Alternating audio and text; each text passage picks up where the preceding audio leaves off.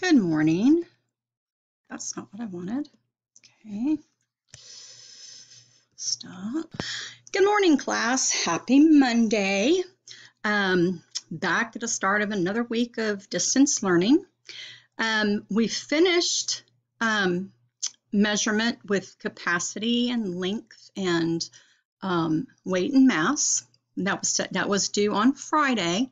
So if you haven't taken that, you need to do it.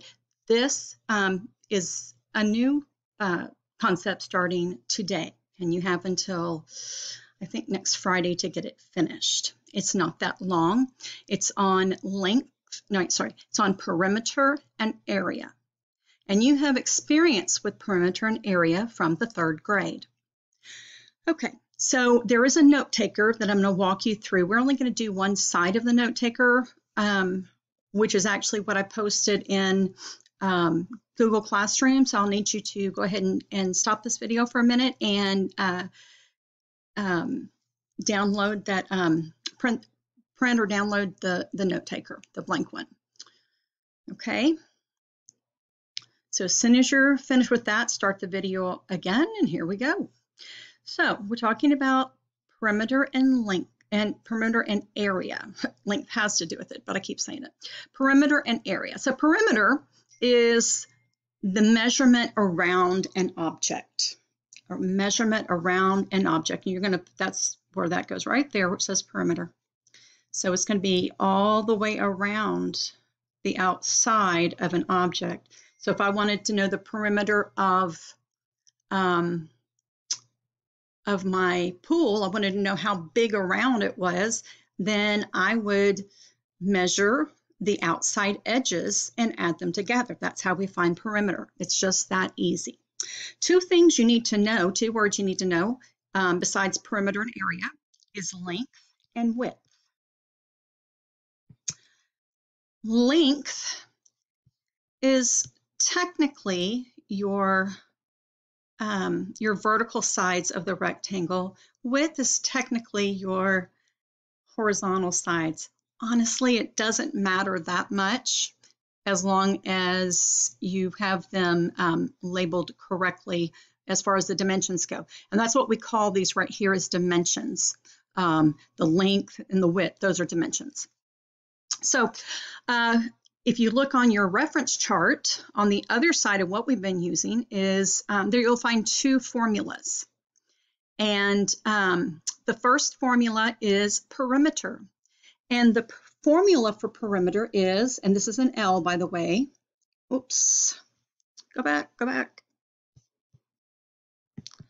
This is an L, and it's L plus W plus L plus W. In other words, the length plus the width plus the length plus the width. So you have to measure those four, have the measurements for those four dimensions in order to figure out the perimeter. There is another way to do it, and I wrote it a little bit differently than what they have it on the reference chart. I wrote it the way they have it too, kind of small down here. But what it is you can take, okay, I can see, you can see on your blank one that this width is 12 inches, but doesn't tell us what the width on the other side is. But we know it's a rectangle, so these are parallel and they are the same size, the same length. So that we can figure that out by doing 12 times 2, okay? Here's the length over here of 8 inches. And so if I know this one's 8 inches, I know this one is also 8 inches, okay? So I can do 8 times 2, because there's 2 of them, they're the same, 12 times 2, because they're the same, and then add those together.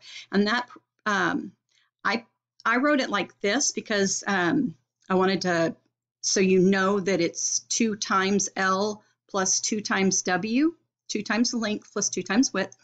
The way they have it written out in the on the chart is like this. It's 2L, and it's hard to tell sometimes that that's an L. You might think it's a 1 or an I or something like that. So I'll put a little hook a little bit on the end of the L. So it's 2L plus 2W. And you'll learn this when you get to algebra, that when you have a number beside a letter, it means that you're multiplying those. Okay, so that's the reason why I wrote it out this other way, just to give you a little bit more explanation with it. So to find out the perimeter of the rectangle, I'm going to add 12 plus 8 plus 12 plus 8. You can add that any way you want to, as long as you get all 4 dimensions in. You could do 12 plus 8 plus 8. Or you could do the 12 plus 8 plus the 12 plus 8. Either way, you're going to get 40 inches. So the perimeter of, I guess it looks like maybe a carpet or something, is going to be 4 inches. Or you can use the other formula for it, which will give you the same answer. Happened again. So you can multiply, sorry, there we go. Oops. You can multiply 8 times 2 plus 12 times 2. So I'm going to multiply 18 times 2 and I get 16. And then I'm going to multiply 12 times 2 and get 24. I add those two together and I get 40 inches. Okay, so both of those ways are, that's how you would do it. Perimeter, figuring out perimeter with the adding all the sides up is not any different. We're just attaching the formula to it. Okay, so you're going to have to know what the formula is, either this one or this one, and it is on your resource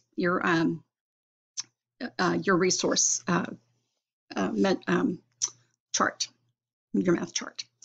Okay, so then we have area. So it's a lot of kids get area and length, or area and perimeter confused. You have to remember perimeter is the outside, area is the inside. So let's say this is a carpet, okay, and I want to know how big the carpet is, not how much around it is, but how much it is on the inside, so I can maybe know what I can sit on there, or how many kids I can sit on the carpet if it's in my classroom or something. So it's the measurement of the inside of an object, okay. And really, area is easier than perimeter because you're dealing with 2 dimensions, okay.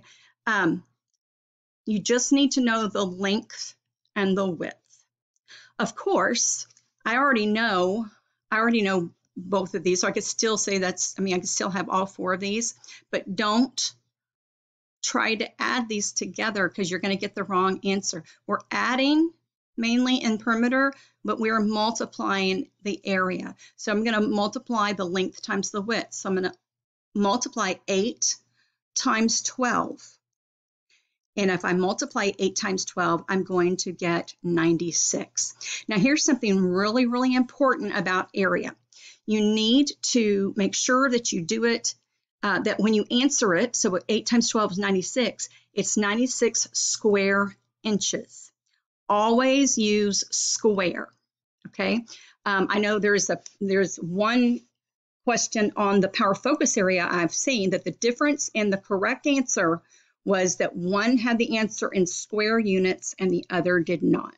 And it was an area question, so it has to have the square units. It could be units if it's nothing specific. It could be inches, feet, anything, any of our length. Could be meters, square centimeters, whatever. But that's how that goes.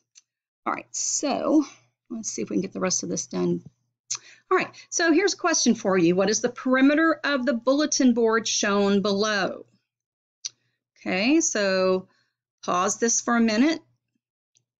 Take a few minutes to see if you can figure out what the perimeter would be and how you know that.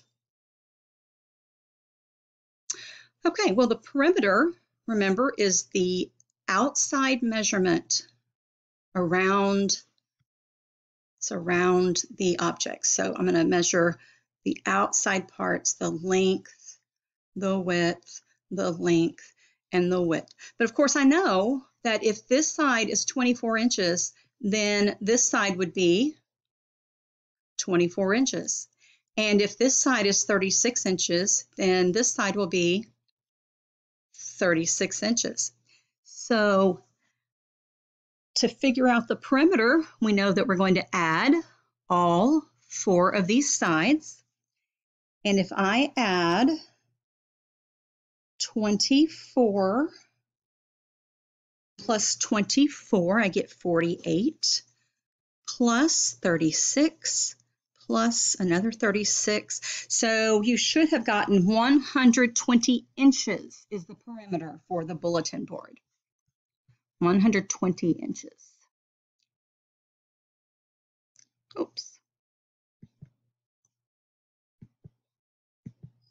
Okay, so here's the work you're going to be doing today, just a practice sheet on it. You do not have to print it out. If you print it, you're going to have to print it from the slide because something's weird with Google right now. But anyway, so you can just do it on another sheet of paper the way we've done it, just recreate it on your blank paper. But you're going to need to use a ruler. Now, if you don't have a regular ruler at home, that's okay, because if you remember correctly, on your reference chart, there are 2 rulers. There's a centimeter side and an inches side. And since we are measuring this rectangle in inches, that means you're going to be using the inches side, okay? So measure those to the nearest inch. That means don't put any half inches or quarter inches, to the nearest inch. See, you're doing an estimation, basically. Look at where it falls closest to. And then, so you're going to measure all the sides, put those in. And what did you notice about the side lengths of the rectangle? And what is the perimeter of the rectangle? So you're going to be figuring out perimeter on this one. And then how is this relationship seen in the expression 2L plus 2W, where W represents the width and L represents the length of the rectangle? Basically,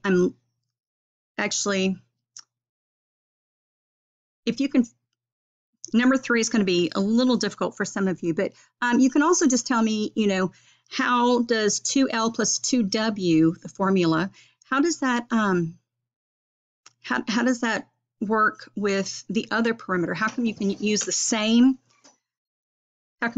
same formula for both of those and get the same answer? So this is just a little practice for you to do today, and I will be putting another video up tomorrow. So happy mathing, y'all.